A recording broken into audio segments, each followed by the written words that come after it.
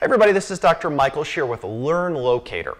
I'm really excited to go ahead and bring this video to you today, which is an instructional video on how we can go ahead and utilize the new and exciting LOCATOR RTx scan body system.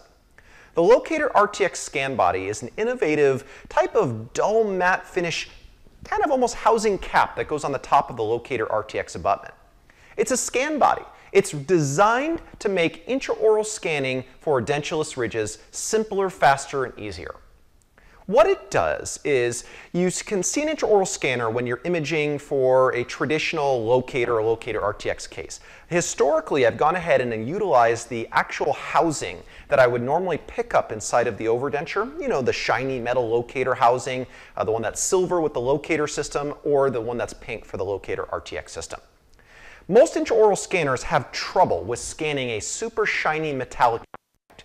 In combination with the fact that you're scanning an edentulous ridge like an edentulous mandible, which is normally hard to scan alone, you throw in a super shiny metal object, it can be really, really tricky to go ahead and image effectively. Zest Dental Solutions has recognized this, and they came out with the scan body system for legacy LOCATOR, the original, and also the LOCATOR RTx system, which is the new LOCATOR.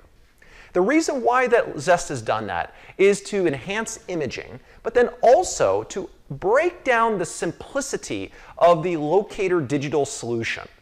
What the LOCATOR scan body, either the legacy LOCATOR or the RTx scan body system does, is it makes scanning easier, but then also when our laboratories process a digital denture utilizing that scan, it creates a perfect sized recess inside of the processed denture, either 3D printed or milled, or even conventionally processed if you 3D print the model and then conventionally process the denture.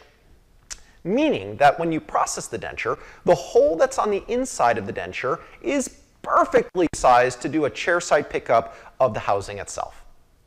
At this time, the LOCATOR scan body is not designed to go ahead and digitally produce like a metal analog in a 3D printed model. In the future, that could be a possibility for the LOCATOR scan body system, but currently it's designed to make intraoral scanning easier as well as the chairside pickup streamlined. Scanning edentulous mandibular ridges is a challenge. A lot of people will post pictures of a maxillary ridge online, including me. Why? Because it's very straightforward to scan for maxillary arches, but mandibular arches are much trickier.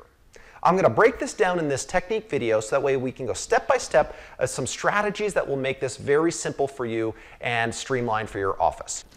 The first step we want to go ahead and do is have our patient with our LOCATOR RTx abutments ready for our digital imaging. I find it very effective, number one, to control any of the soft tissues while intraoral scanning. So I'm going to ask my patient to hold cheek retractors, to hold the cheeks nice and taut during the scanning process. Then my LOCATOR RTx abutment can be placed on, typically using a cotton pickup, place at a 45-degree angle and snap it on. You will feel a tactile snap, and you want to feel to make sure that the LOCATOR RTx scan body is down all the way.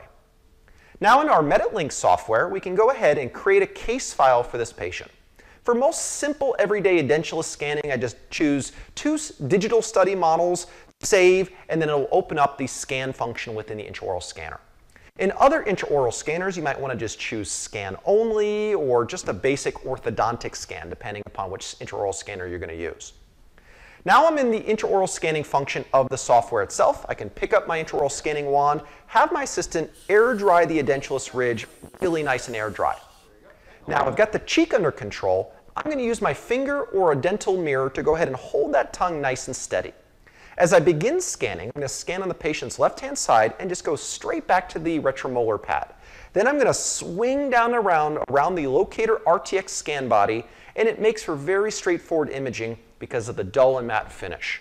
Then I roll around on the actual LOCATOR RTx scan body, making sure that I pick up a little bit of the area underneath the edge of the RTx scan body. Then I'm going to tell the patient to hold everything super still. I want to keep that tongue very still, whether it's up a little bit, back a little bit. Either way is a good way to go. The key is we have to hold that tongue super steady as we swing across the midline. Then I'm going to go ahead and come back. Notice, oh shoot, I'm picking up a little bit of double imaging here. No problem. Upper denture pops out because she was worried that the denture was falling. She wants to help me. So now at this point, I'm going to take my finger, hold that tongue back on the other side, and then just image straight back to the retromolar pad, holding relatively steady as I do so.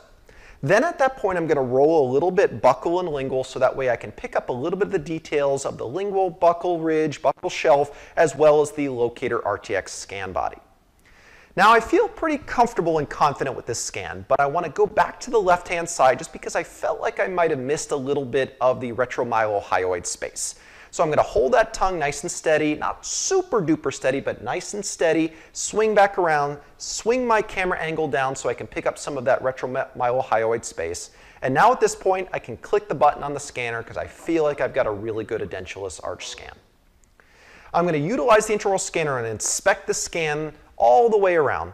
If I have one or two little areas where I'm missing a little bit of scan data, no big deal, because the software will automatically go ahead and fill in a lot of these details for me during some of the post-processing stage. I always recommend post-processing before the patient leaves the operatory or even before I have the RTx scan bodies removed. In this case, I have a little bit of a cheek in the way on the patient's left-hand side around the buccal shelf. I use the cutting tool just to get rid of that a little bit. Overall, I'm pretty pleased with how this scan looks. I can go ahead and click on the check button, which is going to give me the option if I want to add like a dental model or if I want to do just a raw scan. I want to fill in a couple of those little depths and details where I might be missing a touch of the scan. I'll click the middle button and let the computer process. At this point, the patient can remove the cheek retractors. We can have a chat with the patient. How's everything doing? It'll take just a minute or two for the computer to process. Once the processing has been complete, we can inspect the scan all the way around, verifying that I've got all the detail that I need. If I find anywhere on the scan that I just don't like to see, then I can go ahead and easily delete that and rescan. Once we've completed all of the analysis on our intraoral scanner, we can go ahead and dismiss the patient. I know I made this kind of look pretty simple. What I can tell you from the experience of scanning multiple edentulous arches, including mandibular arches, with and without locator abutments, is two things. Number one, we have to make sure that we keep the lips and the cheeks super stable. It's not necessarily taut. In some patients, loose is better to go. Some other patients, you want to hold those cheeks nice and taut. The computer system doesn't know it's scanning soft tissue. Teeth, soft tissue, doesn't really matter. What it knows is it's scanning a surface map. So the idea is that if the tissue moves a little bit while the patient moves around or swallows, it's going to cause the tissue to move in different dimensions. So when the camera's here, oh, there's the tissue, it moved a little bit, but it didn't go back to the exact same spot. Hey, should it be here or here, here or here? And the computer gets lost. What we tend to do is, number one, make sure that the patient is super steady. We ask the patient, by the way, your impression's going to turn out much better if you hold those lips and cheeks super steady here for me. Perfect. Number one, cheek retractors, hold the tongue back, image, nice and simple. And number two, we want to make sure that we utilize the intraoral scanner correctly. Make sure that you go back and follow your instructions and basic foundations of the intraoral scanning system. Some scanners work a little bit different than others, but the LOCATOR RTx scan body makes it very, very simple. I found from experience that in some scanners, also, number three, we want to go ahead and consider either turning off the AI mode or turning off the filtering mode. Especially like in the Medit i700 scanner, you might have noticed that I was scanning the patient with all of the auto filtering off. I find that a little bit easier for me just because it doesn't try to delete a portion of the soft tissue. However, in some other intraoral scanners, AI and filtering enhances an edentulous scan. At this point, we can then go ahead and number four, another little pro tip, like I mentioned during this video, always post-process before the patient leaves the operatory to verify that your scan looks clean, no double images, because what you see on the scan and what you see after it's processed is sometimes a little bit different. This has been an instructional video, a couple of little tips and tricks here. Michael Scherer from Learn Lodi. I hope it's been an instructional video for you. Make sure you check out some of the other videos here on the YouTube channel. See you next time.